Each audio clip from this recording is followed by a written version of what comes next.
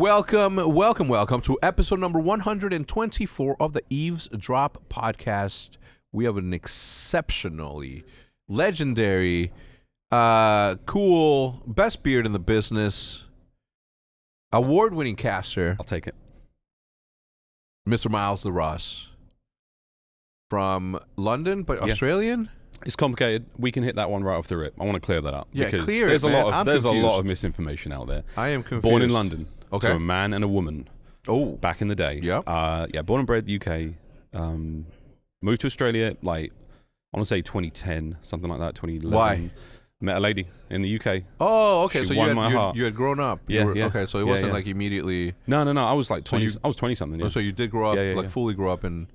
Okay. Yeah, and that was it. She pulled me out. There was no, I met her at university. She was on exchange, and I fell in love, head over heels, Yeah. no questions. And she was like, "I've got to go back," and I was like, "Well, I haven't got no plans, so you want to take me with you?" And that was it. Packed up everything. I mean, everything. Stopped gaming. No console. No nothing.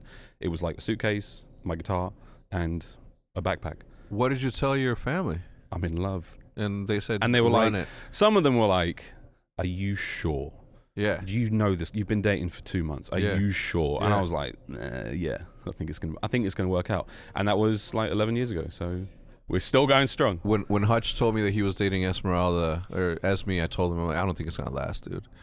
Just because that's the relationship that we had. Yeah. But here they are, they're still going It strong. finds a way. Love finds a way. You know what I mean? Yeah. It was a big leap though. Like from the UK, I grew up in the countryside, to going to like a big city like Sydney was crazy. Had a boy there, Illy, fucking beast. Illy He's just a grinder. walked into He's a grinder, walked by the into way. walked into the building, ready to go, Yeah, fresh shave. dude. One thing about Ellie, he has one of those work ethics, and like you can test this way more than I can. But like for the fans who don't know, like Kickoff Classic, everyone's out partying. Like he was like the last guy to leave the venue. I was going through, picking up my bag, and I see him in the optic training room. Yeah. And he's sitting there shooting bots. Yeah. In complete silence, just grinding. And I Yeah. was like, He's going places. He's going places. 100%. He's got a long and beautiful career ahead of him. Yeah, we're talking about you. Yeah, look, the thing is like he's so shy that talking in front of him is like the best thing that I can do, because it makes him shy, it makes him blush. But yeah, super happy with having him on the team. He's a great example for others to follow on the team, Yeah, which man. is super good. Like, yeah, we obviously some vet in Scump, and everybody can learn a bunch from Seth, but like that sort of mentality, that sort of discipline is always welcomed. He's a weapon. Hey, look, enough about him. Let's talk about you, man. So, who are you today? Let's start Today, there. man, that's a good question. Thank Today, you. I came up with it. husband first, then international man of mystery. Oh, Yep, got to roll with that. Two Yep. passports now, man. This is going back to the Australian thing. I'm a citizen of the UK. I'm also a citizen of Australia now. I got my green card in the US. Like, I'm just building this catalog. I've got like foreign currencies, multiple passports. If Yeah. someone broke into my house, they'd be like, "Oh who shit, the fuck Is this? He's a spy. Bond? I'm in trouble." Oh, he's from London. Yeah, he's Yeah. 007. double O. Shit, I'm in trouble. Hey, so growing up in London, I've never asked an Englishman this, Yeah. right? Being 6% English myself, like, I should know this, Yeah. but the 007 stuff, like that's like I don't true. know. Is it true shit? I really want it to be true. I've read the books. MI6 is a thing. Yeah, though. yeah, that is 100% a thing. Yeah. That building that gets blown up in Skyfall, you can see that thing for real. Yeah, the MI6 I've seen it. headquarters. Yeah, I've seen it in is a person. cool looking thing. Yeah. I don't know if the whole 00 system is real, but heck, for the sake of this podcast and It for all the is. fans out there, 100%. 100% it is. 100% real. Like, how many times do you think you've walked past James Bond, like, Yeah. growing up? Or at least a 00. Any double O's. There's a lot of numbers out there. 00, you got to what, 10 or Yeah. 9? And then Yeah, it's yeah. like, you don't want to be 010. That's not as cool. I can't believe they gave his number away when in the movie. Like, like, shouldn't they have Spoilers. retired his fucking jersey? Yeah, That's right. the least they can do. He's an OG. He had a long tenure and he was a legend. Also, he went around introducing himself. So, like, the worst spy in history, right? Yeah. Like, everywhere he goes, he's like, yeah, it's Bond, James Bond. Yeah. I'm like, you're not very low key about this. Nah. You know, the car's flashy, the suits are good, you're Yeah. always wearing expensive sunglasses, and now you're rocking up with your name. No Yeah. wonder the bad guys know who you are all the time. Yeah. He is a troll. He's the guy that picks up the most wanted in Warzone. Oh, like, yeah. Here I am. And he's just like casually strolling downtown. Rest in peace, Verdansk. But like he's that guy for sure. Yeah. Okay, so international man of mystery. So I'm an international man of mystery in that we lived. So I lived in the UK, lived in Australia, lived in the US as a kid as well. Actually, that's something that most folks don't know. My dad had a job with DreamWorks back in the early 2000s, late 90s. Yeah, we lived in Santa Monica for like 3 years. I went to school. I made friends. How old? I was like 9 to 10-ish years old. I have memories of it, right? Yeah. And that was a really cool time, man. It was we got to have some fun experiences there. We had a nice house in Santa Monica, and like remember going to the beach, having a good time. The coolest stuff though was like he came out with a British comedian called Lee Evans, who is retired now, but for the British fans, like he's a really big deal. Like stadium sellout. He's huge. They came out with him trying to like break America. He wanted to like get his Hollywood career going. And that was really fun because, we were on the set of like The Fifth Element. He had a really small role in that. So those films are cool enough. But like when you're on set and you see Bruce walking around, like those little moments were great. Who doesn't like the Fifth Element? Who doesn't like The Fifth Element? I've never met a single person in my entire life. The opera scene. Yeah. Love it. The stones are in me. Dude, that film is 10 out of 10. So good. If you guys haven't watched The Fifth Element, you're missing out. And yeah, it's going to be a little bit outdated, I think. Have you watched it recently? Yeah, I watch it like at least once a year, man. Do you? It is a little dated, but it still like captures everything that's cool about sci-fi. And Luc Besson, the director, before he went, I don't know, a little downhill, IMO, it's still one of his best. I love that film. You a big film guy? Love my films, man. So do I. Love my films. So do I. I'm known as the movie guy. Yeah. Anyone has a question, I'm there. The guy. Yeah, is it good? Should I see Batman? You should. Yeah. Well, what do you think about that? I haven't seen it yet, but I want to see it. Yeah. How do you think Pattinson's got to do as a Batman? Well, I think when I first saw it was Pattinson coming in, I was like, right off the rip, yeah, Twilight, whatever. He's still a good actor though. Like, look at anything else he's been in, he's good. Yeah. He has the face for it. You put him in that mask, and like, man's got a good jaw. He's got a anything, good jaw. he's going to look good. Do you have a good jaw? We can't see under there. Nah, you'd never know. You will never know how this jaw goes. That might be why I have a beard, because I've got like no chin. There's just nothing here, but like just hair. It's just just molded hair to make it seem as though you have that butt that strong butt chin. Oh yeah, man. Me and Bond with a butt chin, with that little dimple in it. So where does your story begin to get to where you're at today? Okay, so it all begins. It's in the countryside in the UK. The internet's bad. There's not a lot to do. What's the city? Or? I lived in a really small town called Cold Waltham. Cold Waltham. COLDWALTHAM. Waltham. Tiny. Yeah. Right. My house that we lived in was built in 1220. We're talking ancient, right? It's called the Old Priest House. You can Google it now. You can check it out. The pictures are up there. Family ran it as a restaurant for a while. I was gaming. There wasn't a lot to do. Didn't have a car. No bus for a while. I was indoors playing games, watching movies, listening to music. That was my deal. Played Halo for a long time. Found my itch. Knew this was my thing. Sports didn't cut it. Music, I wasn't really into it yet. Gaming, though, was the thing. It sucked us all in. Yeah, of course. Played Halo for a while. Had my chips. Got a couple of chips. That was good. Kept my parents off my back, because this was back in the day, man. This was like, when you say you got a couple of chips, like what are we talking about? We won XL 3 or 4. What was your gamer tag? My gamer tag back in the day, it was Heaven's Wrath. Oh, it wasn't just Wrath. It was Heaven's Wrath. Heaven's Wrath. I was obsessed with. You ever play that game on the PlayStation, Tenchu Stealth Assassins? No. You were like a ninja. It was sick as hell. Yeah. Right, so that game, it was the last edition of that game was called Heaven's Punishment. And I remember when I first got online, my first tag was Heaven's Punishment. I was like, this is a badass name. Yeah. People are going to see this and go, oh, that guy's mean. Yeah. Hell. I was a nerd. But when I had the tag, that was it. And it wasn't until I got, like, we signed up with Dignitas, like, way back in the day. First, like, console team they had, us alongside. Shout out Odie. Shout out OD, still around. We were alongside some COD legends as well. Like old school UK COD legends, and they basically pulled us in. We ran with them for a while. We had a good time there, and that was it, man. That was the introduction to pro gaming. Again, what years were these again? This would have been like Halo 3 times like 2007, 8, 9. Holy shit! So early. Yeah, it was like Justin TV still, man. We were on Twitch. There's very, very little evidence of me ever playing comp games. Ever. So you could be fucking. You just got to take my word for it, right? Yeah, man of mystery. Yeah, man of mystery, right? Got to keep it a little bit. Is it real? I don't fucking know. I don't know. Ask him. He's already said it. But yeah, that was it, man. And you know what it's like? It captured my imagination. It captured my passion. It took like, this little countryside life, and it exposed me to the bigger world in an amazing way. Because like, I grew up in London. It was cool being there for a while. Multicultural city, a lot going on. Hit gaming though. Traveled the world.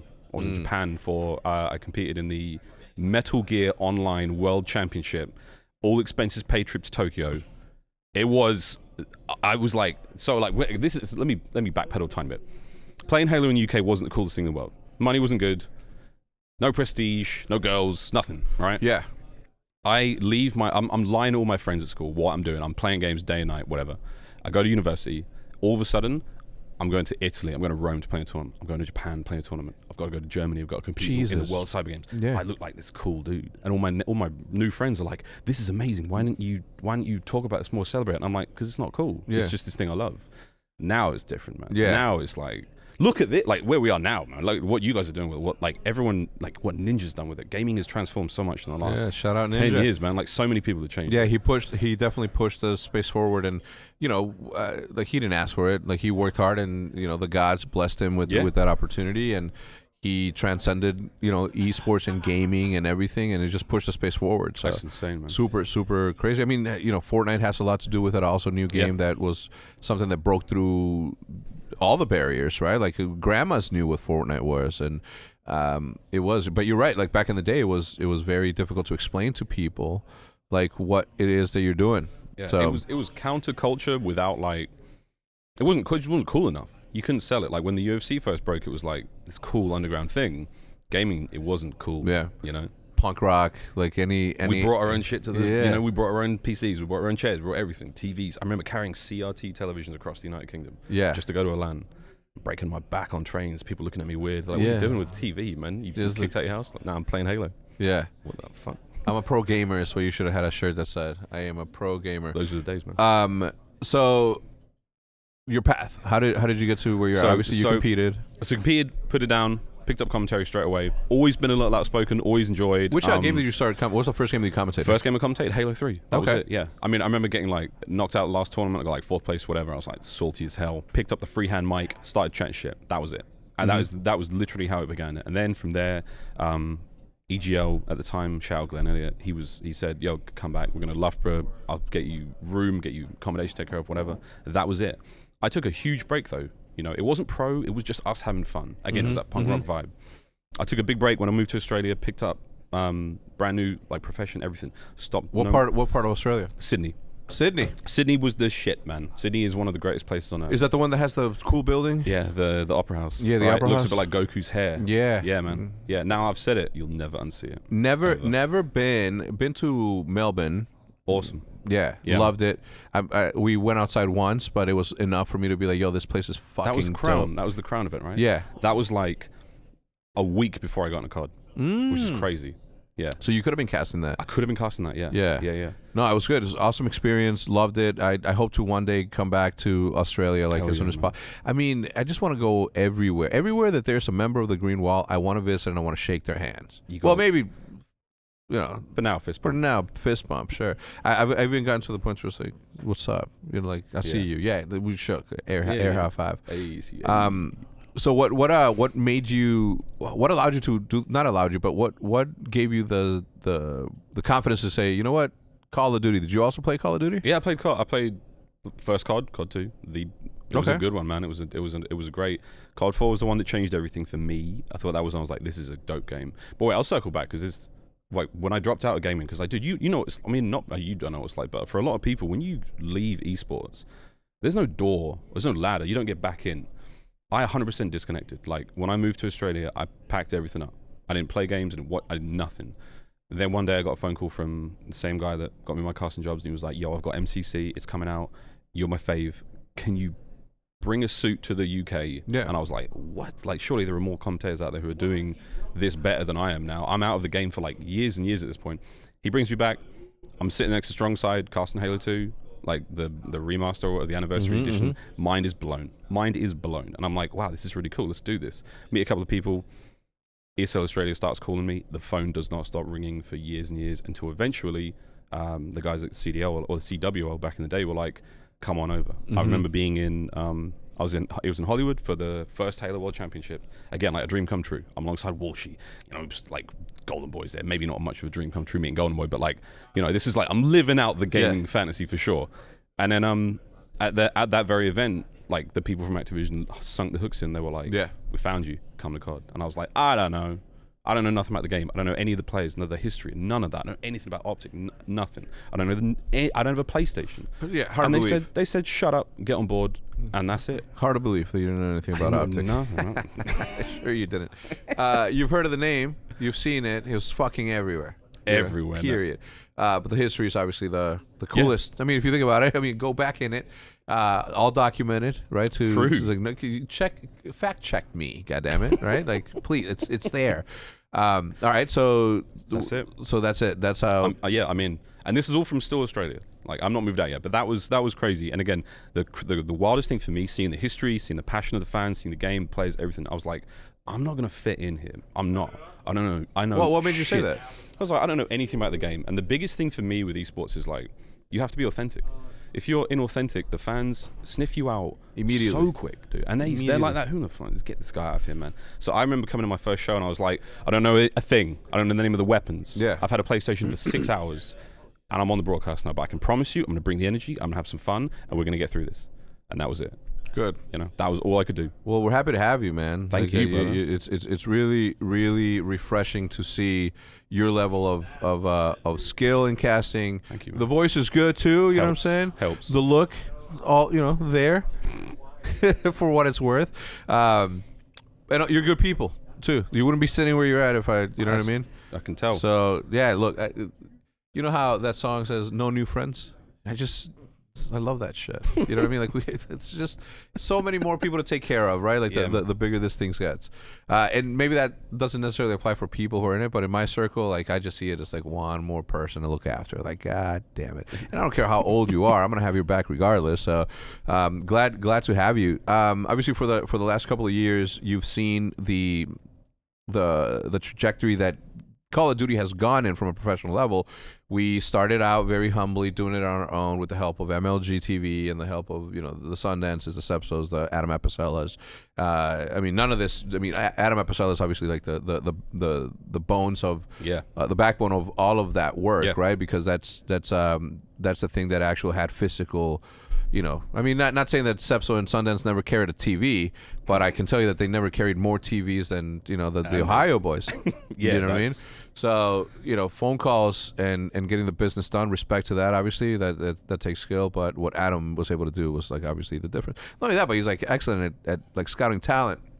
But you've seen it. You've seen it from the roots to obviously a 25 to 20 whatever $1 million franchise fee to get in.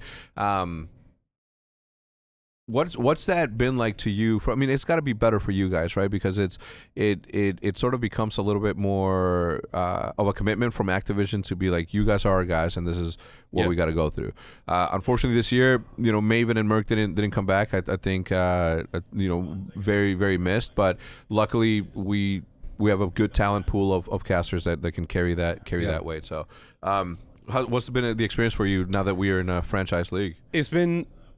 It's a little different, man. It's not in a major way, because like ultimately I still rock up to events, cast it, have fun, go home, whatever that looks like. I think for me it's the idea that this thing is going to be around now for a long time, or at least like that's the plan. That is the plan. It's not nothing's going to happen. Not if I can help it. Not if we exactly.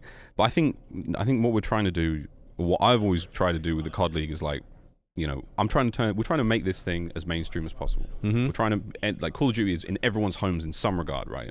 But we want to put it in the same vein as like the NFL, NBA, worldwide sports. Bigger than that, easy. Bigger than that, because it's more accessible in a lot of ways, I think.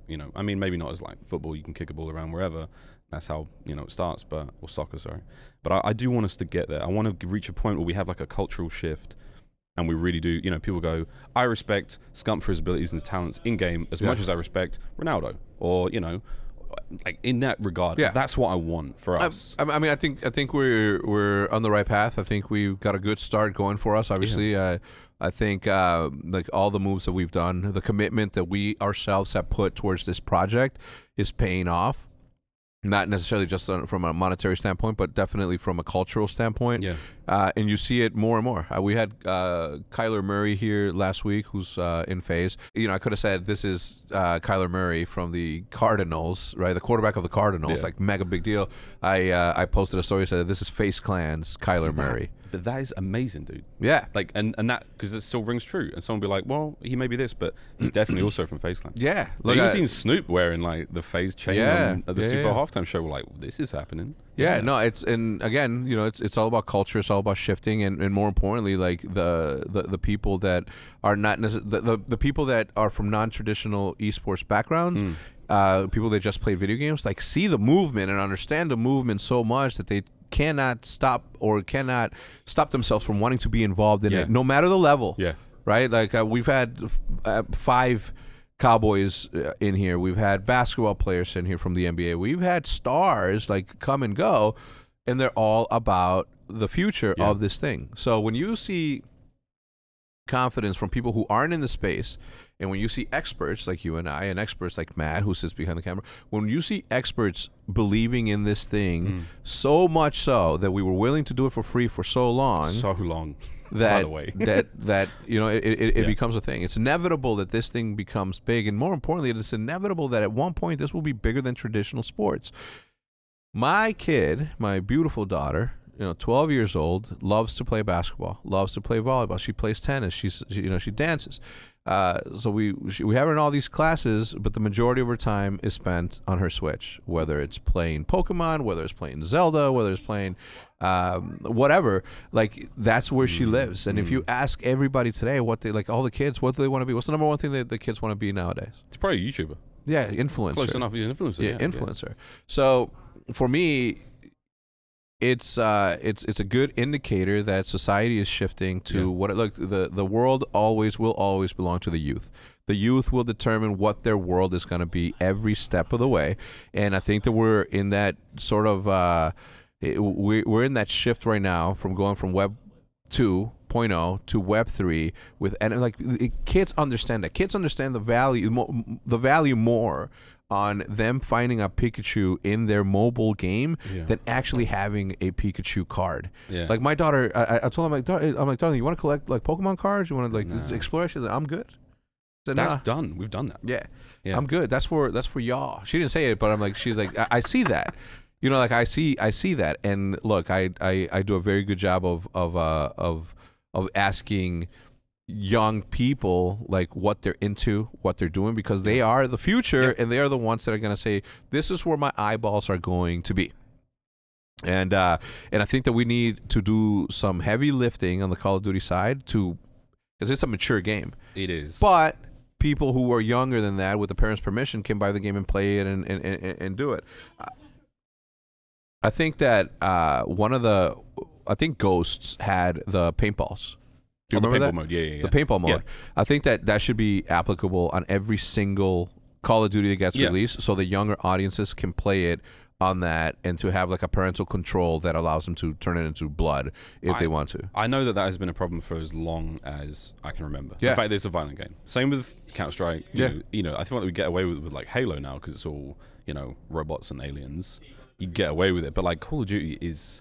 that, like, realism aspect does turn people off, and I'm with you there. I think it's difficult to manage, and it turns parents off. Like, it won't turn me off. Like, I know that video games don't make people violent, right? Like, I know that. That's one of my favorite arguments to have. Yeah, right. I know that it doesn't. So, like, the blood shouldn't make a thing. But if it makes it easier for parents to be okay with their sons and daughters playing Call of Duty on a paintball mode, I think that's like allowed. Also, I mean, it turns businesses off as well. Like, folks don't want to get involved. TV doesn't want to get involved because, like, we're showing, you know, I remember Counter-Strike, they were like, we can't show this on TV because the word, you know, terrorist, anti-terrorist, like, these words are in, you know, that's not something they want to promote and all that. It's hard, man, but I hope that the uppermost echelon of the COD world can see that, and, you know, I'm not saying what exactly. Like, you want to stay true to your core audience. You want to create an authentic and awesome product, but you want to be able to branch out and attract more eyes that maybe we're not as.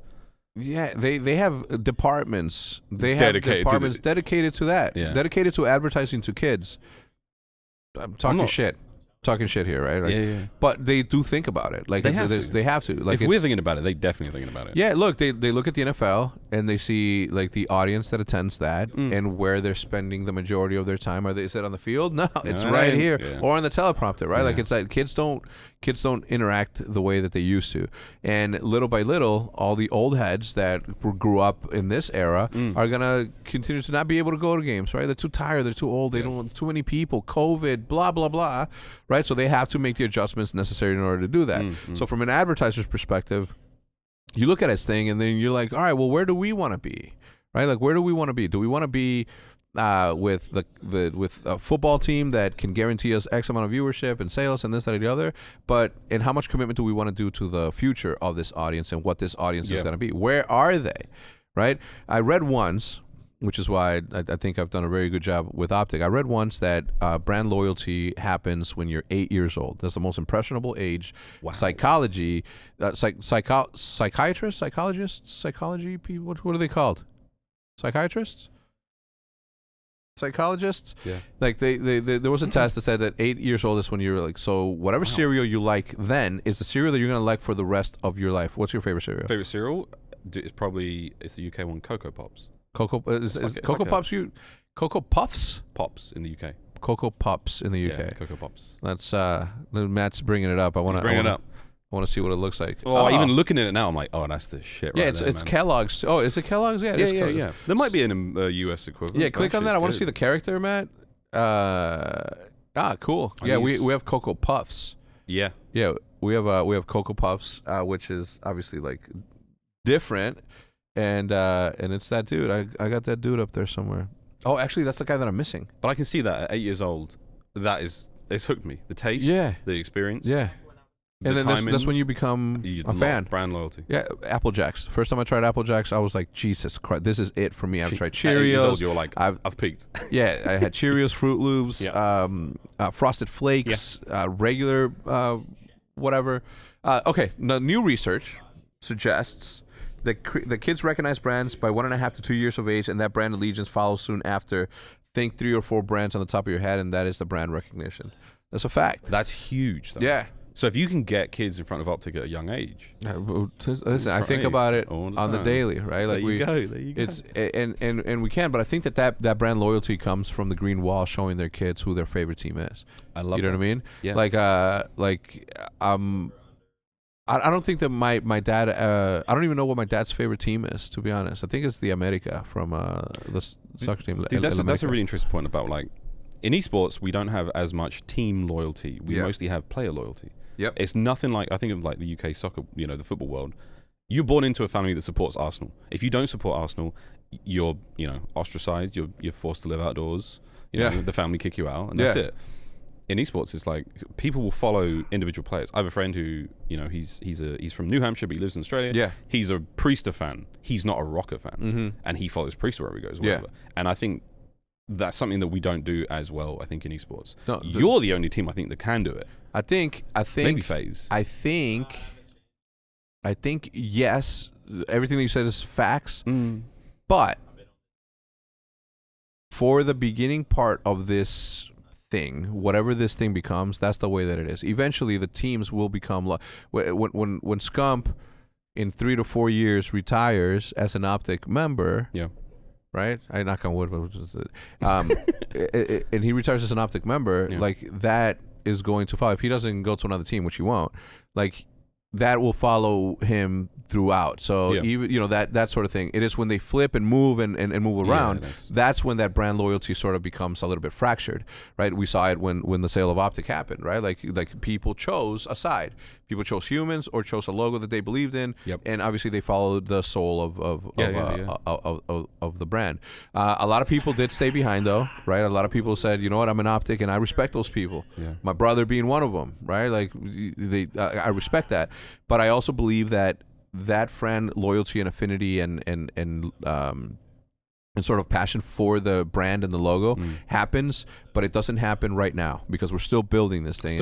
And for the next decade or two, we're still going to be building this thing. Matt, how long has the NFL been around for? 100 years. Yeah, 100 years minimum, right? Like, it's a long time to really get that into a culture. Yeah, exactly. So 1920. 1920. Hey, we're not far off. How many years is that? My math is my math computer in my head is broken. Yeah. Huh? 102. 102 years. At time of recording. At the time of recording, 102 years old, and it took 102. How old are the Cowboys? What I'm saying is that everything that we're developing now matters, but it doesn't matter in the grand scheme of things. And it is something that I tell players like all the time. While you are here, you better grab all of the money that's available for you to grab, because the $3 million contract, the 1960. So the $3 million contract, the $4 million, $5 million contract, the $3 million sponsorship on top of your contract, that will come. Yeah. But unfortunately, it will not come for you because you're building this thing. We're building this thing for other people to benefit from. Yeah. Right. We have been building this thing for so long. For so long. Our entire lives. Yeah. Man. But if you think about it, have we been doing it for 100 years? Hell no. No, we're in doing year. Right. I think that this is the first. We're doing good. Yeah, we're doing good. I think that this is the first decade that we've been able to do it. And you know, granted, the NFL didn't have the internet, which is easily accessible by everyone to be able to grow as rapidly as we have. But that gives us opportunity. That gives us the ability to truly make this thing our own. So are we going to be bigger and quicker than the Cowboys? 1,000%. Yeah, I see. 1,000%. I don't see Optic not being more valuable than the Cowboys. It just doesn't make sense that it wouldn't be, right? More eyeballs. I mean, as soon as all the old ad execs pass away or move on, and no, I don't say pass away, but it's die, but pass on to to their retirement life, and the hungry young ad execs that understand the fucking internet we are addicts. Yeah. Right? Yeah. Here we go. Yeah. Here we go. Future's bright. Yeah, the future is mega bright. Like think about the sponsorships that we're getting right now. They are a fraction of what they're going to be in a very long time. Yeah. Just period. So I'm excited for that. Like I know that Optic's going to be around for longer than I am, and I like that. That's an amazing thing to say out loud, and I 100% believe that. Yeah, I mean, there's no shot that it doesn't. Right? Like as long as I'm alive, I'm gonna be working on this thing. There you go. So it'll be around. It is going to be. And I'm a competitive person, man. You think that I helped build this thing to not take advantage of the future that comes with? Dude, we're gonna do any of this for fun. It may be fun. Don't call us heroes. We do get paid for this. It's like people say like, "Oh, you must love your job." Yeah, I do. But like, I'm here to win. You know, like that's the competitive nature of the industry that got us in this. The games. That's it. That's what it's all about. I was talking to somebody about this recently. They were like, "Oh, you're a team, aren't you?" I was like, "Yeah, we're a team, but at the same time, like we're all competing at each other at all times, at every moment." Look at that. The Players Association finally won recognition in 1970. This is the Football Players Association. All right, the Football Players Association finally won recognition in 1970, and the owners agreed to a $9,000 minimum salary for rookies and $10,000 minimum salary for veterans. We're already beating that. Yep. Right? We're already beating that. Right. This is today. The average salary of an NFL player is $2.8 million a year. The maximum is $45 million, and the minimum value of a player is $610,000 per year. I have seen value of a player be higher than that, though. Yeah. Already. Yeah. Think about how much did it cost to buy out that one. Dignitas bought out some League of Legends player for like $1 million, I think. Yeah. What I'm saying is, we're there. Yeah, we're there. Yeah, we're there. We've got a long way to go overall. 100%. But is it going to take 100 years to be what this thing's going to be? I don't think so. We have technology. We are cheating. We have literal cheat codes, right, that allow you to move faster, quicker, and have information easily ready and available. Yeah, right. And we also have the advantage.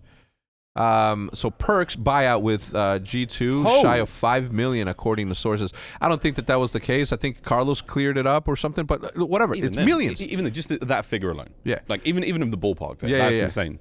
Look, if somebody came in and asked me for Seth, first I check with him. Seth's obviously going to say no because he loves it here. And you can ask him, right? Like I'm not putting word in his mouth. He's a free dude. But what would you No, I wouldn't. Let's say you theoretically not had to, but like ballpark, it'd be big, way big, bigger than look, 5. Yeah, Perks is definitely like a player, a fucking legend, fucking valuable. But there's something to be said, about. I have emotion attached to it too, so I don't know. You can't put a price on that. I can't put a price on scump, man. Fuck that. But no, I'm with you, but I think that's a perfect little button on that. It's like we are growing faster, for sure. Yeah. Sign of the times. We're gonna get there. Yeah, that's the goal. That's the mission. And like again, we have an advantage because traditional sports have already laid down the strategy as to how to get to that. If we just apply common sense and not allow old traditional sports people to come in and run it the traditional sports without the same, man. Yeah, it's not the same. It's not the same. There has to be let's follow the blueprint, sure, but let's apply some technology to it, right? Let's apply some common sense to it. There's so many cool conversations we're having about like ideas and stuff, like what can we do to capture attention, because like everyone's attention is what we're trying to steal at all times, and like even now. Yeah. So again, the future's very bright. Which is why keeping the secrets to myself. Which is why podcasting is like such an anomaly in the space. In a space in which 6 seconds is what I would like to get from information standpoint.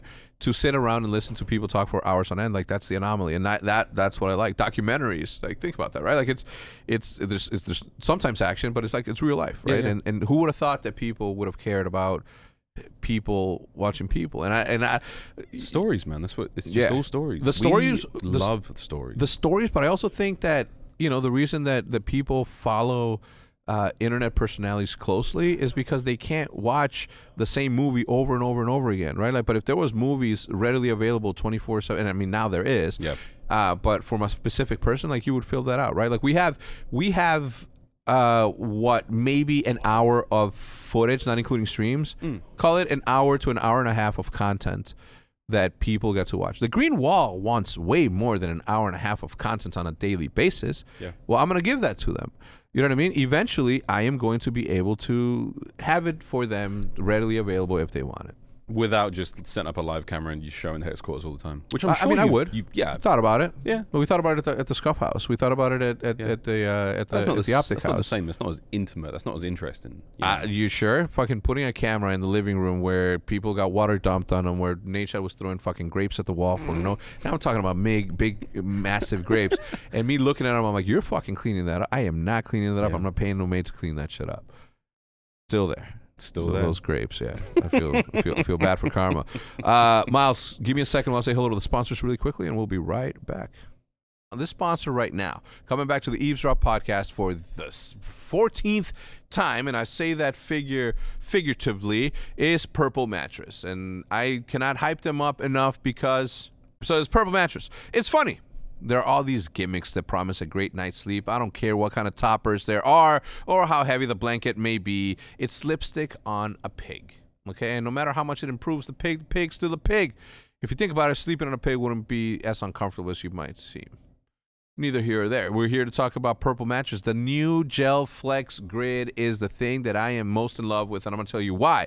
Because I use it on my pillow. And if it wasn't for the bed that I have, I would totally have a full-on mattress that would be strictly all composed of this Gel Flex Grid. It keeps it cool. It keeps it like it's not like memory foam where you get like the stuck feeling. Like it's actual. It moves with you. It grooves with you. It always keeps you cool or warm. Don't flip the pillow if you're comfortable and happy with the current temperature that you're sleeping on. The Gel Flex Grid is amazing. It's supportive.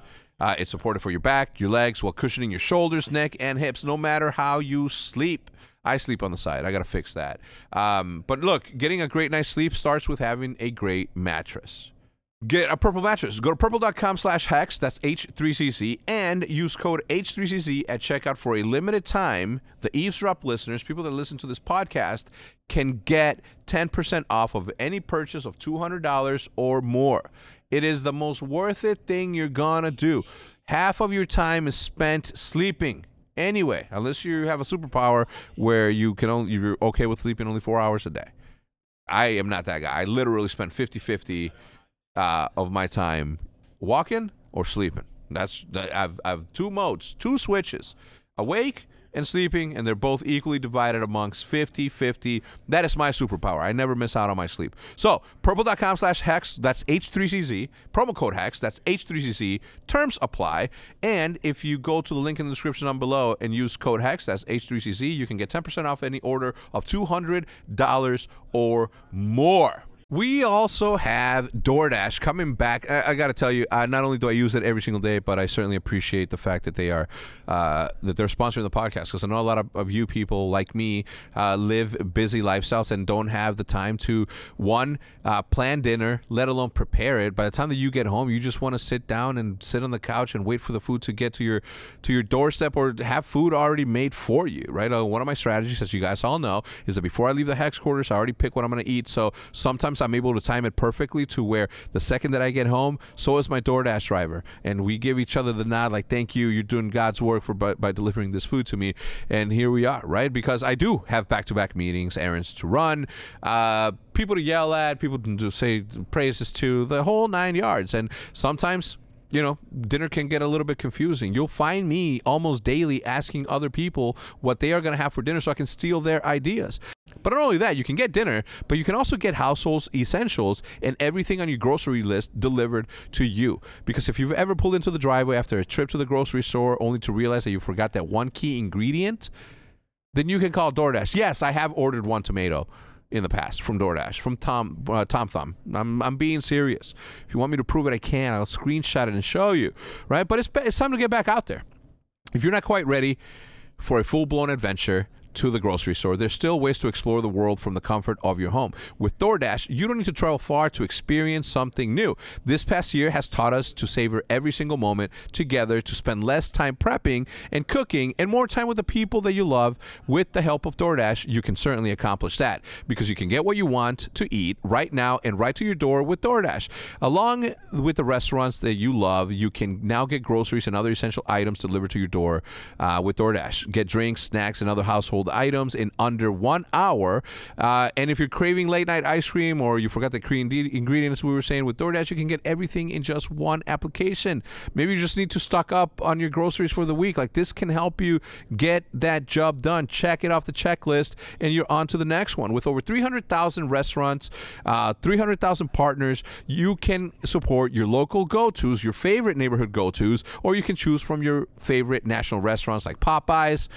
Get the spicy chicken sandwich with the Cajun fries. You can go to Chipotle, right, and get that bowl, get that burrito, steak, sofritas, whatever. I'm not a sofritas guy, so you definitely know that it's steak, an extra steak, by the way. But you only ask for extra steak after they build it. Well, here you can ask for all of that. The Cheesecake Factory, you name it, they have it, and it will be left safely outside of your door if that's what you choose to. If you choose to go with the contactless delivery drop-off. And right now, for a limited time, our listeners can get 25% off and 0 delivery fees on their first order of $15 or more when you download the DoorDash application and enter code Eavesdrop. That's EAVESDROP. That's 25% off your first $10 value order and 0 delivery fees on your first order when you download the DoorDash application in the App Store and enter code EAVESDROP. The link will be, oh, actually, never mind. Yeah, the link to the app will be in the description down below. And again, it's 25% off. Code Eavesdrop at the download screen. We'll see you guys there. Enjoy it. Follow my strategies, guys. Like, it's the only way to live. This third sponsor is none other than Fume. I have personally never smoked a cigarette in my life, but I know a lot of people that do. I know a lot of people that have. And the number one thing to getting off the nicotine and the tobacco is the inability to have something that sort of allows you to have your everyday life continue to be what it was, right? Whether it's your smoking tendencies, you know, your routines, etc. Like, these are all things that you need to get rid of. So that's why it's so hard to get off of smoking, right? Well, that's why you have to check out Fume. Fume is a natural inhaler designed for a better, safer, and natural way to quit cigarettes. It's a no smoke, no vape, and no nicotine replacement for the hand-to-mouth habit of smoking. I was just literally talking about that, right? Replace that habit. Fume is made of 100% Canadian maple and uses cores infused with plant oils studied to curb cravings. They have flavors like peppermint and to conquer any minty notes to stimulate menthol cigarettes, and other flavors like lemon berry bliss and sweeter experience.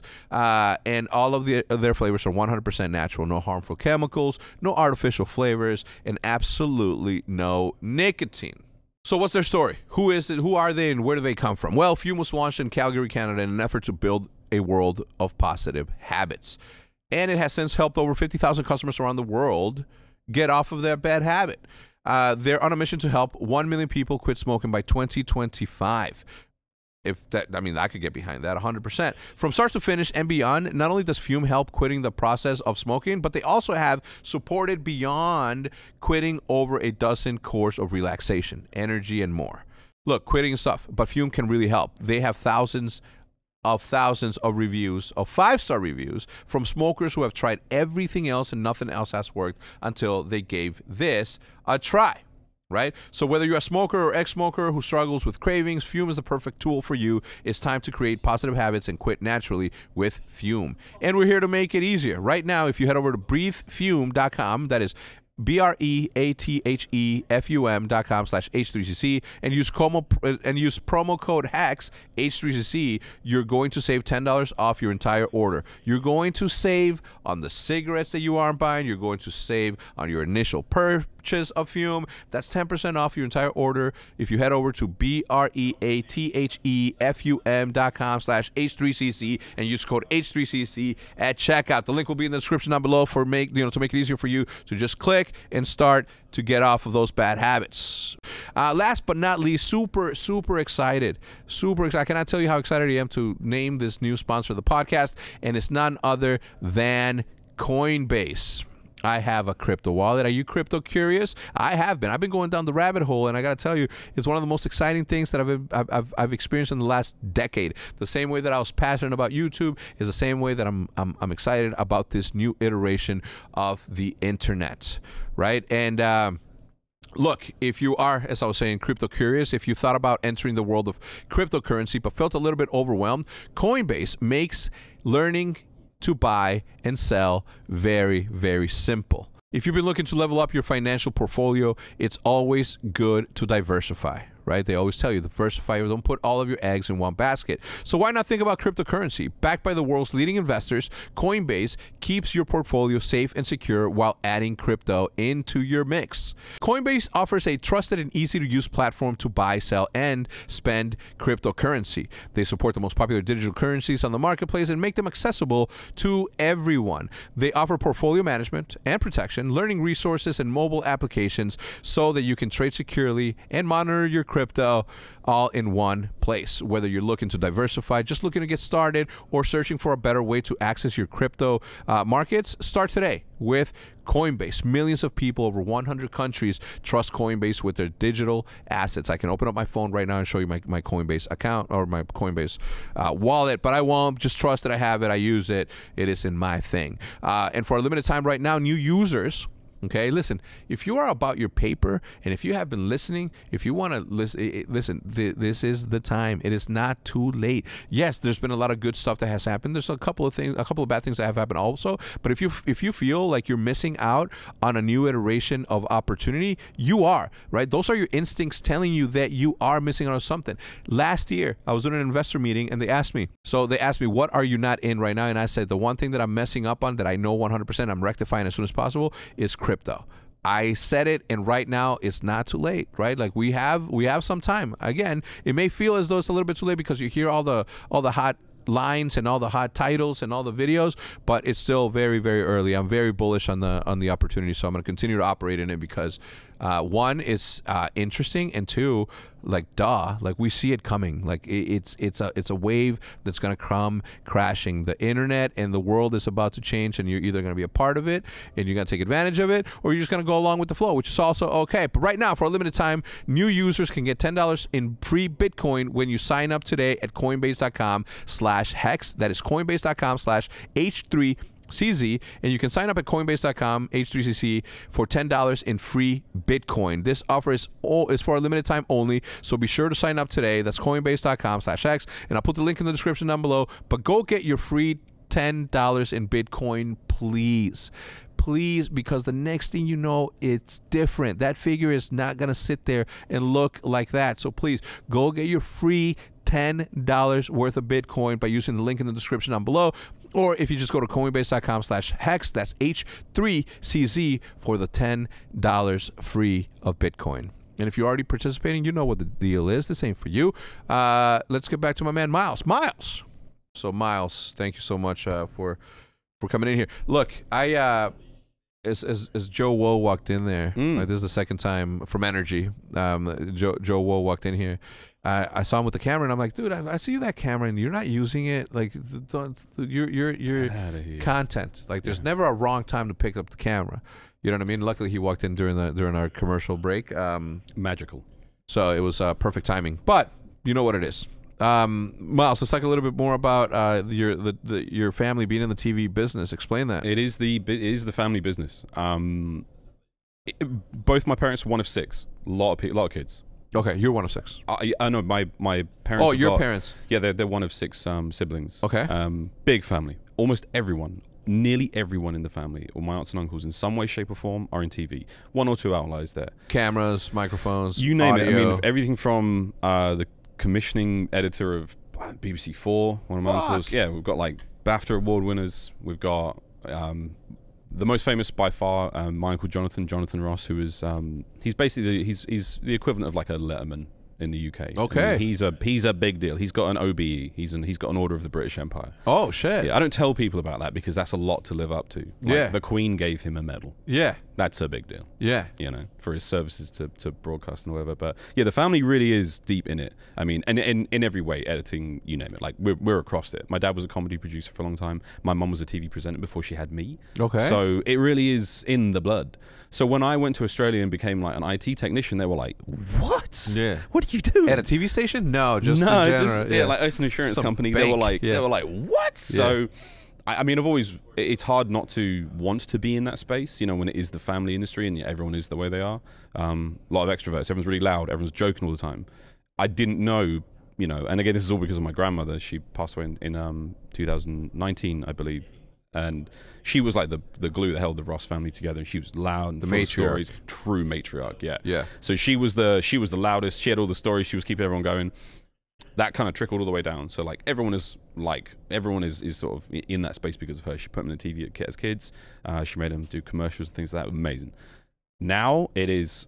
You know, like the Ross name in TV is like it's a dynasty for sure. My sister's now a TV producer. Really? Know, like, yeah, everyone's awesome. Man. Everyone's doing it. So I branched out in the gaming world, but I took so much of that with me. You're still in TV. It's just not traditional TV. Exactly, and that's for me. That's what makes this so cool because I'm taking everything from their world about what it is to produce. Who's got more followers on Twitter? Your uncle or you? Oh, he's in the millions. Is he's he? Like, yeah, guys, his Twitter's going to be in the description down below. Make sure to follow. Let's try to help him. Follow. I'll tell you what we're chasing right now. We're chasing a lot. Miles. Yeah, we're chasing 4.9 million. 4.9 million. Yeah. Oh my. That's what I'm talking about. So, you know, come on, guys, hit the follow button. Yeah. I've got a cute dog. You know, and I'm always posting weird behind the scenes shit at these events. But no, he's a lot of fun. 4.9 million. Jesus. Yeah, I know. But the thing with the family again is. My grandmother used to always say, like, hey, use the family. Yeah. Use the family to get jobs. Use the family. And I never did that. I did use some of the family to get girls, but that was it. That was it. I'm clean now, I swear. I'm married. Happily married. How many years? I've been together for 11 years, but happily married now for 3. Okay. I've been happily married for 5 years, 6 years, but I've been with my wife for 20 years this year. That's 20 years. That's amazing. Dude, yeah. Once you find the one, like, you know. Yeah, and you know. I got lucky. That's what it's all about, man. Dude, but you have to put yourself out there to get lucky. You can't just, it doesn't just happen. Listen, it just happened to me. You know what I'm saying? I think it might just happen to me as well. Yeah, right? It just happened. Wasn't looking. I was actually in 2 relationships at the time when I met Jude for, you know what I'm saying? Yeah. You know, I was being very faithful and loyal to both of those girls that I was dating at the time. As you can only do. You can you can do that. And then here comes Jude and sorry, ladies. yes, baby. But that's you know. Yeah, immediately. Immediately. I was 16. No, I was 17. She was 15 when I met her. I first met her. All right, brother. Good luck, Dashi. He's in the zone. Another dude who's just locked in. Yeah. But yeah, no. TV is the family business. To roll back on that. Yeah. Taking as much as I can from that industry and all the learnings and all the trappings of, you know, crazy fame and all that, like learning as much as I can from the fam, pulling that into the world that I love, the gaming world, and trying to just marry the two. That has been the one sort of standout I've always had because I don't know the most about the game. I'm never going to know more than Chance or Study or Merc about Call of Duty. But can I entertain people on camera? Can I tell a naughty joke? Wait, Chance played? Chance, yeah, he played. I mean, he didn't compete, but he played enough. And he is like Chance is like a savant. Like he knows everything. He learns it. He's one of those guys that he didn't necessarily do it with his hands, but he did it with his brain. One of my favorites. And when he was competing to get on, or he did like a competition, the cast off, yeah, the cast off. Yeah, I remember running into him at a World of Beer. I think it may have been in where in Easton. Yeah, I don't know where it was. I don't know where the cast off was. I think it was the. I don't know. Was it? Yeah. Anyways, but I'm like, man, you're doing really good up there. He's like, yeah, I don't care. And I was like, yeah, he doesn't. I'm like, what the fuck you mean you don't care? You know what I'm saying? I'm like, dude, you're really fucking good. You're probably gonna fucking win this shit or be up there. You should care. He's like, yeah, I just, you know, I'm like, well, we don't want you around. Let's get the fuck out. Yeah, we don't. If you're bringing the passion, nah, get there's out. people that want this. Get out. Yeah, but I'm like, are you just saying that because you want to be cool and shit? And then he's like, nah, I just, you know, I'm like, you should care a little bit because you got it. You got it. So there's definitely an element of that in him still today. Mm-hmm. He's too cool for school. You tell him like, you know, oh, we're gonna go over. He's like, yeah, okay, cool. But when we're in it, he is razor 100%. Sharp, man. He pretends like Chance keeps it cool, but no, man, he is locked. Even to like, I saw him yesterday, and I was like, what's up? How you doing? He was just like locked. And he's one of my dearest friends. Yeah. But he's like strictly business when it comes to this shit, and I love that about him. I'm like having fun and meeting people, and you know, I want to get a drink. I'm glad we still have him around because he's definitely. Well, when he said that, I was a little bit disappointed because I'm like, man, we need you. Like, we need somebody like you that's this good, and you know what I mean. So that's good. Good thing you brought him up. Also, not every player can go from playing to the broadcast. Not everyone's cut that way. Not everyone is sort of built for it. So for analysts, I'm sure, For some of them, for sure. I think all of them. Hope so. We're gonna we have fucking Nameless up there. You know what I mean? Like, I'm just kidding. No one catches strays like Ant. I love it. Like, Nameless and Methods. No one. No, Methods is good. Yeah. And Ant and I have known each other since Call of Duty 2. Right. So like, we have our own. You know, like you know what I mean. So we came from somewhere. You know what I mean. So I'm always not gonna give him shit for whatever. No matter how fucking big of a hater he is. We give him so much shit for no reason. We love that, but also he hands it out. He lives for it. He really 100%. Does. But that's one thing I think we need more in Call of Duty is, and I think now is the time we've had more talent than ever, more broadcast talent. Where there's challenges, the college league, like the rec league, like there are leagues and pop-ups everywhere. There are talent learning the craft more than I've ever seen before, especially which I think is amazing. Yeah, amazing, because we're not going to be around forever. We need a next generation, in the same way we need another generation of players. We need another generation of talent. Yeah, we need people that are getting, you know. I don't think so. I think you're going to be like fucking John Madden, super old. Yeah, just fucking continue. Whitehead. To go. Yeah, actually not yet. Inevitably. But how old are you? 33? 33. Yeah. My grades didn't start coming in until I was like 36. Yeah, they look good. Yeah, you got the good grades. That's nice. I'm down. I'm a fucking what's it called? Salt and pepper. Yeah. I'm down. I'm ready for the salt and pepper. My wife is as well. She's like, oh, why don't we just do like a little streak here, like some Doctor Strange shit? I'm like, honey. Hey, whatever it does, that's for anniversaries only. Yeah, that's what I'm talking about, man. Yeah. I think. You know what's funny when you say that, thinking about like doing this forever. Could I do this forever? Yes, but I'm one of those people that if it's not bringing me joy anymore, I can't put myself into it. I can't fake it. Do you know what I mean? Yeah. If I'm not, it would be irresponsible for a person in your position, my position, to not do what we love to do. Yep. Because you know, just because I'm getting paid. No, like I have to love it. Yeah. You know, and that's. That passion, and again, it's that authenticity. If I'm rocking up and just like clocking in, the fan's like, he's alright, but he's not really bringing it. Yeah, I don't feel it, and that's my job is to make you feel. Yeah, Chance makes you think. Yeah, you know, I'm there screaming, getting the goosebumps. Yeah, if I'm not bringing that, 100%, man. Else. That's why Maven and Merc did so well, because they cared and they pushed it. That's why you and Chance do so well. That's why passion. Yeah, like the majority. I mean, I don't think that there's been a caster that I've had a problem with and I'm not saying problem like personal, but like a he's not bringing it. He's faking it. Yeah, I haven't had that, which is good. And there are a lot, and a lot have come and a lot have gone. Right. I think that your ceiling is what you want it to be. I love that, Miles. Because, you know, you have fucking Uncle 4.9 out there that he can plug you, because you're good enough to be on TV. Period. I guess it's obvious. It feels like a lateral move. It feels like it's another place I'd love to go. Yeah, I mean, think about it. It's right? hard. Like, I don't want to follow. I want to follow. I want to do my own thing. But I don't think following is that bad, though, especially when it comes to family stuff. Like I think that that's a good way of putting it. Yeah, look, if it's a family tradition, like it's a family tradition, that's important, man. You know what I mean? Yeah, of sorts. Personally, I love that. I never saw it that way, man. I never thought of it in that regard. You changed my life today, Hector. No, well, I mean, Grandma had it locked in. She's like, use the family. Yeah, she did. And that's not a bad. Like, there's something to be said about entertainers, right? And that's what we are at the end of the day, right? Yep. Class clowns. If you're in, like, you are literally entertaining. You can't help it. Yeah, you're entertaining your classroom. Like that's something you can make a vocation out of. A lot of people have, especially in this day and age. Not everyone gets to do that, dude. It's funny you say that, because I think it is truly built into you. It's a genetic thing. Like I'm currently reading Dave Grohl's book, The Storytelling, and he's talking about his daughter. And one day she came to him. You know, he's the drummer of Nirvana. He's the frontman of the Foo Fighters. He's my hero. Yeah, 100%. No offense, you're also a hero of mine, Hector, but it's different. But he talks about, like, when his kid first came to him, she's like, Dad, I want to learn to play the drums. And he was like, oh my God, this is it. It's literally it. And straight away, she gets it. Straight away. And he's like, all right, it's in the blood. Oh, daughter. For real, his daughter, yeah. And I think all of his daughters now are in music. But like, it's because it is in the blood. It's what you grow up around. It's what you fall in love with. I'm trying to think now, like, based on what my wife and I are like, what are our kids going to do? What are they going to be like? What are their interests going to be? What's going to get them going? It blows my mind. I just wait.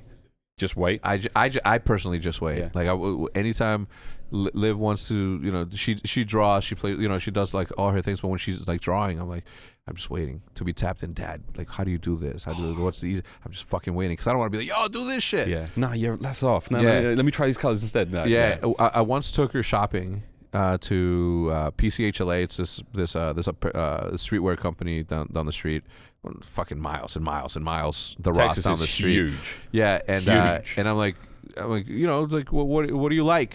And then she picked these ugly ass Yeezys, like fucking ugly Yeezys, and I brought them to the counter, and I'm like, yeah, this is what she wants, and they're like, all right, cool, and I'm like, for the fucking record, I would have never fucking picked these, but at the same time, I'm never gonna tell her. You know, I'm gonna guide, but if she wants to be her, she can. If she likes those shoes, she fucking likes those shoes. I'm just happy that she asked me to take her to buy some sneakers. You know, that's a good call, dude. It's funny you say that. Like, parents, when they push shit on kids, it sometimes backfires. My dad forced soccer on me, football.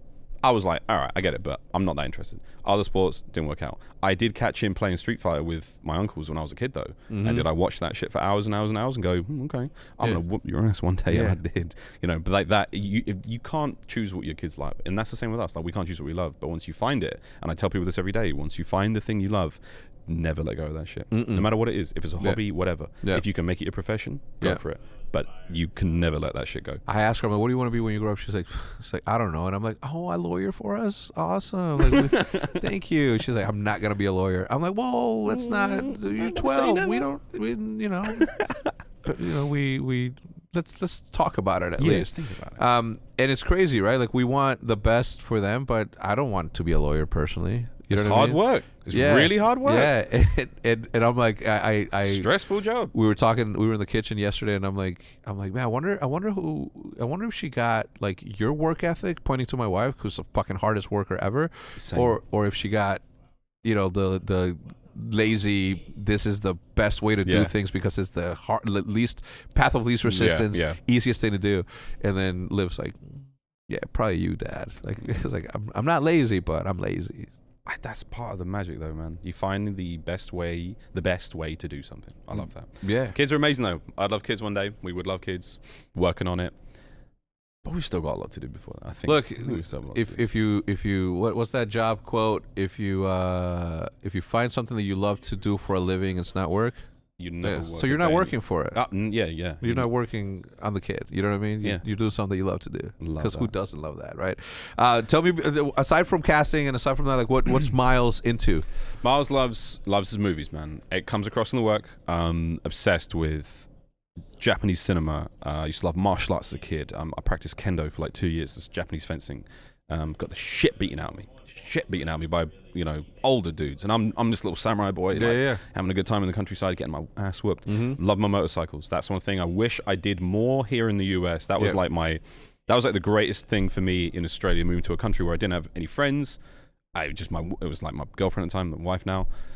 That opened up that whole city to me and gave me a sense of agency that I could go and do anything and see anything and experience this. And like, motorcycles are cool as hell. It's amazing. It's ridiculously dangerous. And I had two scrapes, which was pretty bad. Yeah. But it was the most amazing experience. I'll never forget coming home and I hit an oil slick. I was going fast and I hit the deck and I skidded and there was cars and everything, all good.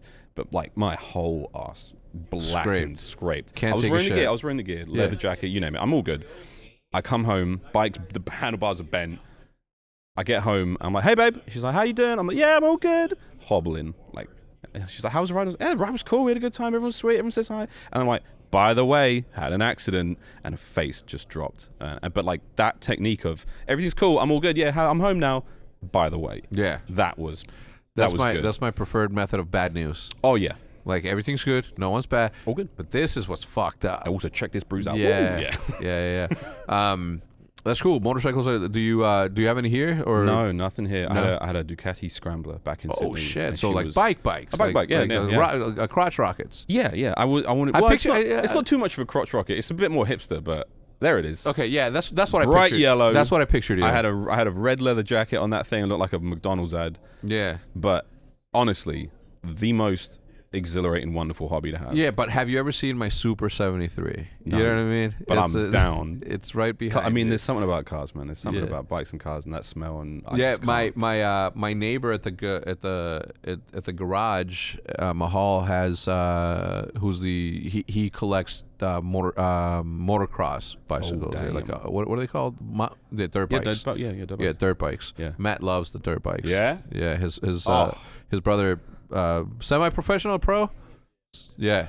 I mean, fucking flying. Yeah. That shit is amazing to watch. Yeah, man. I mean, anytime you get to see somebody do something at the peak of their ability, absolutely, is intoxicating, man. Yeah. I live in LA now, and I love just going down to the Venice skate park, like on the beach, just watching people for hours. Kids, old people, people watching. Yeah. Love that. So motorcycles and people watching is your thing. People watching, yeah. I mean, look, I am an observer. I'm a commentator. I love to see. That's a weird thing about like talking about me on the show because my job is to talk about everyone else. Yeah, you know, in great detail. Yeah. So it's weird talking about that, but yeah, man, motorcycles. What else? It's movies, motorcycles. Nerd culture. Is he the first caster that I've had? I mean, not Jack included. Maybe no. We had a bunch. Never mind. Yeah. That's cool. Like anything else like that you're passionate about? I love comedy still. I can't shake that. You did a stand-up. I did some stand-up in Australia. Nothing really of significance, but it taught me a lot of skills, which were really valuable. The thing that really got me going, the greatest sort of tool I added to my arsenal, which I tell other people to go for, and it's not as easy now because of COVID and all that shit, but improv comedy, especially in Chicago, especially in New York, LA, place like this.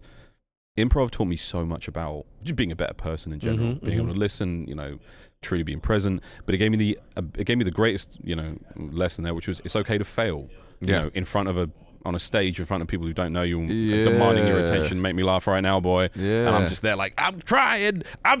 And when it works, you were doing that? Maybe not just like that. Okay, because I was gonna say I would have been like, get the fuck off the stage. Yeah. But where's Ricky Gervais at? God damn it, bring him on. You opened for Ricky Gervais? Wow, twice. No. But that was the thing that was like the ultimate. Because when you cast, you're making the shit up as you go. Essentially, you've got this like amazing. You know, the game itself is presenting you with all this information. But when you've got downtime, you got to fill, and everyone's just like, "What do I do?" Yeah, I'm like, "Give me a blackboard and a pack of cards. I'll give you 2 hours." You know, we've had a couple of moments like that where it's like, they're gonna just throw to a break, and I'm like, don't throw to a break. I got this shit. Yeah. Don't worry. I've been training for this my whole life. Good. But that's the sort of thing, man. That's the greatest advice to give to casters. They're like, how do I get better at commentary? And I'm like, for me, it was not commentary. It was anything but, and pull shit from every other field you can think of and try to apply it to yours. Yeah.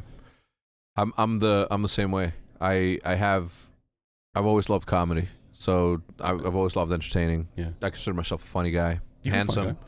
Modest, all of the above. But I suffer from having too many passions also, right? I love fishing. There it is. I love graffiti. There it is. I love gaming, Call of Duty. I mean, Minecraft. Like I have too many passions that I got to the point to where I'm like, well, if I want to continue to do these passions and take away from me working, I have to, make a business out of these things or figure out a way to make a business out of these things. And I'm in trouble otherwise. Yeah. Because I mean, that's time and it's energy and everything. Yeah, man. Yeah. But now that more you're saying it, everything I'm passionate about in life, I pull into the work. and I can't help but do that. I just can't help it. I mean, I play guitar. I think about, you know, yeah. See, there you go. Like you can't help it. And I'm thinking about like, the way a band is put together. I'm like, cool. I'm the front man and the lead. Yeah. Chances the rhythm and he's on the drums and the bass. And it's funny because he's a drummer as well. Yeah. You know, so we have that like little makeup there which works. Yeah. You know? Yeah, look, vlogging and content creation on YouTube, like that's a big passion of mine, right? Like, but it's also become sort of like my work and my job in a sense that I actually don't see it as work, man. It's not work, is it? No, because I've had jobs. Yeah. Yeah. Yeah. I mean, yeah, this is something I've heard you talk about plenty. It's like mortgages and shit, yeah. Yeah, when you're in an office, when you're doing that shit, yeah, I mean, that is a job. You're working hard for someone else. You're working hard to, you know, you're making good money or whatever, but like it's hard work. This at times is incredibly difficult work because there are no rules. There's no right way of doing something. You know, when we commentate, when you know we vlogging, you just get out there. You're trying to make it work. You learn. You craft it. You hone it. You change it. Yeah. There's no ladder. Yeah. If you do this, you're gonna go up one. Nah. So you've seen the Hex quarters obviously on videos before and experienced it in person. You said that you're like, you know what? It feels like I've been here already. Yeah. I mean, I watched Mainnet. I watched Formal. You know, I watched obviously the boys playing all the time here. This, I feel like I've been in this place. Yeah. A lot, and I think that adds to what we were talking about like being a fan. You feel like this human connection to these people, and I'm not sitting there like talking to the stream like, oh, you maniac, you know, but like that's one thing the internet does, is like we're in each other's homes, and sometimes it's a bit weird where I'm lying in bed, but I'm also like I'm in my bed, in my bedroom, in this like intimate space. Formal's playing ranked, you know, and I'm watching him do that, or Seth's playing Warzone, and I'm like, there is a weird, like, I can see why people get obsessed. Because if you're in that space, like Indeed, like I don't know, man. Am I getting weird? It's weird though. Sometimes. No, I don't think so. I think the more and more that this thing evolves into what it needs to evolve to, like we're gonna see a lot of those situations. Like some people just turn on Tim the Tatman stream so they can have it in the background because they watched a couple of videos and he sounds funny. So they want to be, you know, cleaning the house or doing chores, and all of a sudden you're like, oh shit. Sit there, take a quick little break. It happens, but it's always running. It's always running. So I think that it is going to continue to be that times a million over and over again. For sure. It's what I'm trying to say is I'm in love with both Matt and Seth. Yeah. T2P for life. Yeah, hell yeah. So experiencing the Hex quarters, like what's... It's been cool. I mean, it's like everywhere you look, every single corner of this room has got something cool in it. Like all the gaming memorabilia, like the trophies and everything, awards, the bats. I mean, I don't even know what's in the Halo box up there, but it is like, it feels like this place is changing a lot. Oh yeah. Every other day. I mean, there's boxes of shit over. I don't know what's going on, but like this feels like the energy in this place feels good. It feels like the first time I came down to the MLG studios in Columbus, and I was like, it was a dream to work for MLG. A fucking dream. Like one of the greatest privileges of my professional life was working for the company that I admired as a kid and as a player. And now being here as well, and I'm like, this is so integral to the way esports and the way this gaming culture works. Like you guys are killing it here. But this place, it's got that same vibe. Yeah. It's got that same excitement, that same energy, even though there's not that many people in it right now. And that, you know, I can only imagine when this place is popping. Look, it was a moment of, if you build it, they will come, right? And back in the Infinite days, they had my Call of Duty team in an office room, like one window office room. Everybody was fucking cramped. I'm like, I'm not gonna bucket.